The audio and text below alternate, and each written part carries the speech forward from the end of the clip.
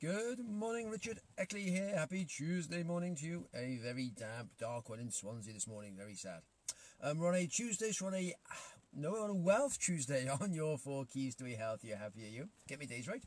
And on the Wealth Tuesday, we're going through, is it ever too late to change your wealth path? Is it ever, you think, oh, it's just too late, I can't change my life, it is what it is. Well, it's not. We can change our life and our wealth path anytime we choose. Throughout sort of history, it's mainly actually in the later years, in their 40s and 50s, when people really start to become successful. So they've had experience throughout what they're doing, and although they have sometimes had experience in one industry, sometimes they change total industries, start again in 40s and 50s because they want a new challenge, and that's when they really hit, and they become successful, hit the big time. I went through a little quick list of the different ones that started later. There was Vera Wang, she's fashion industry and perfumes, and she didn't actually get involved in that industry until she was 40, and so she's massive.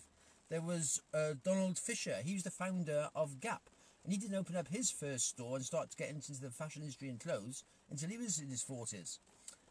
Alan Rickman, the actor, he didn't actually get his first acting role until he was 42. He did the theatre a little bit before, but it wasn't until he actually hit 42 when he had his first break, and that was when he really got going, Alan Rickman. There was Charles Darwin. I mean, he was Charles Darwin. He went on the Beagle in his early 20s, that the ship sailed around the sea, getting all the information about it. But it wasn't until he was 50 he actually wrote his book, The Origin of the Species, which is what went huge and what made him who he is today. But it wasn't until he was 50 he actually released that book. That's what started when he was 50. There was Ray Kroc, the founder of McDonald's. He didn't really get into McDonald's until he was in his 52, when he actually bought the franchise and started to get things going that way. He was 52. Everyone knows Colonel Sanders was 66 when he started his franchise with the KFCs.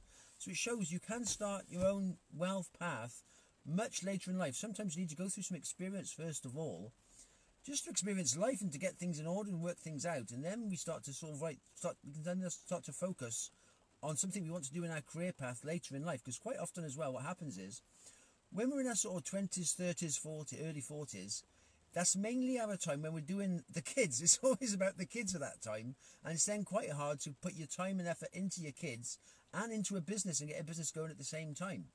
So sometimes we leave it later in life, and then we have more time. We've got the empty nest syndrome, if you like. The kids are starting to be more independent. They're doing their own things. Then all of a sudden you can start to be yourself again. You can think, right, what do I really want to get into? And then you can study it, implement it, develop it, and then generate a business later in life that way.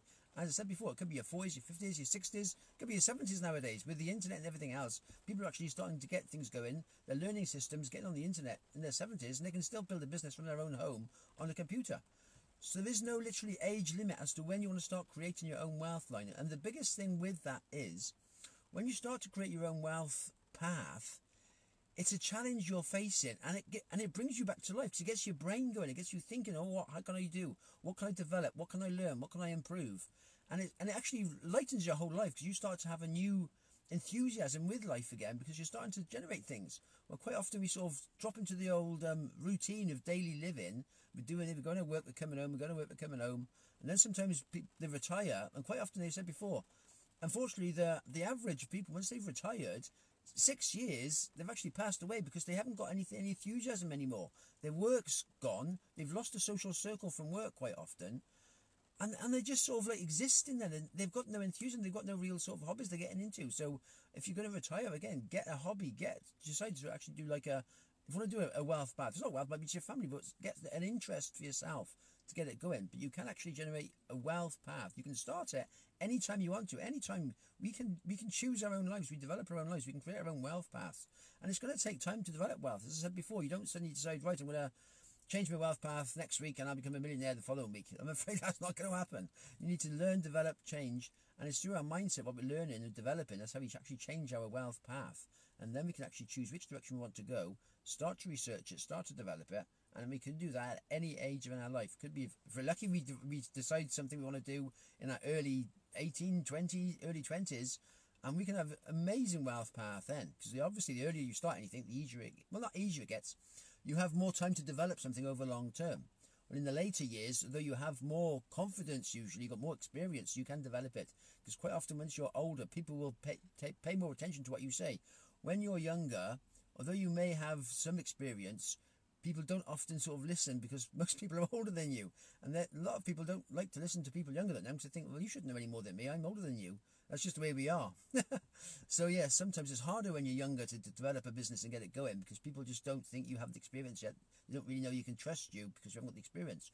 When you're older, they can see, well, yes, you've got more experience, you have more knowledge possibly, and then you have more established, customers then because they believe you know what you're talking about because you've been around a bit longer, which always helps. So yes, my thought today is there a certain limit on when you can change your wealth path? Well, no, there's not.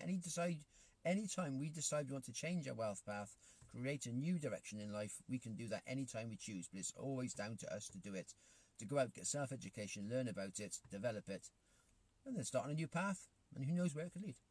That's my little thought today. I hope you have a good day today. If you've got any value from this, as always, you can drop some comments below. All the best for now.